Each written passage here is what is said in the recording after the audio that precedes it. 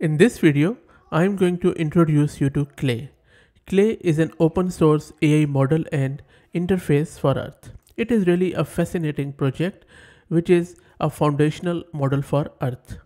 It uses a vision transformer architecture adapted to understand geospatial and temporal relations on Earth observation data. The model is trained via self-supervised learning or SSL using a masked autoencoder method. There are three ways we can use this Clay model. We can use it to generate semantic embeddings for any location and time. We can also fine-tune this Clay model for downstream tasks such as classification, regression, and generative tasks. We can also use the model as a backbone for other models. And I think this last use case is pretty interesting, and we might see more and more models based as a merge of this and other models and similar use cases. Now, if you want to play around with this model, all you need to do is to launch it on Binder in Jupyter Lab or any of these if you have access to AWS SageMaker and that sort of stuff. If you want to locally install it, then you would have to clone the repo, but this is mainly that you would have to install it for Mamba and you would have to activate it, and you would need bit of a beefy system too for this. Okay, and if you want to develop it and of course want to contribute, then you would have to clone the GitHub repo and stuff. Now I already have started this Binder one, but despite of starting it, it is being giving me some of these errors on their Binder side. But as I said, it is a bit of a heavy system, so you would have to do few of the tries in order to do that.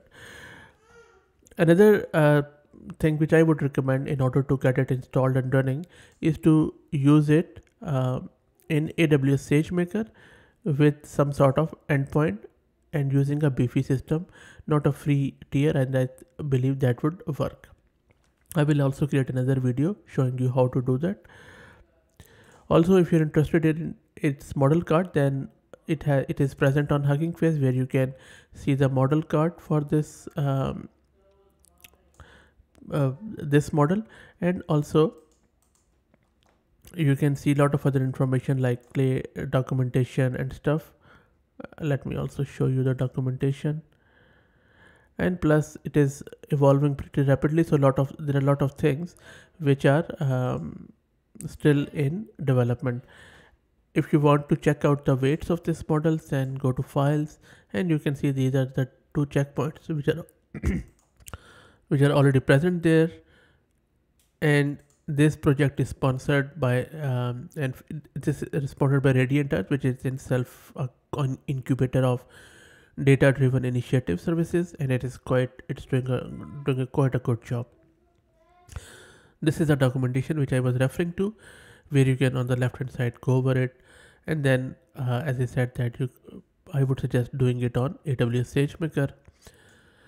Okay, and this is pretty interesting website which has been created with Clay. As you can see here, there are a lot of things which you can read about Clay, as how it works and different sort of use cases which it is already doing. I'm not going to go into the detail, but it is quite fascinating read, and I'll drop the link in video's description. So that's it, guys. This was just a quick intro into the Clay. I hope that you enjoyed it. If you did, please consider subscribing to the channel, and if you're already subscribed, please share it among your network, as it helps. Thanks for watching.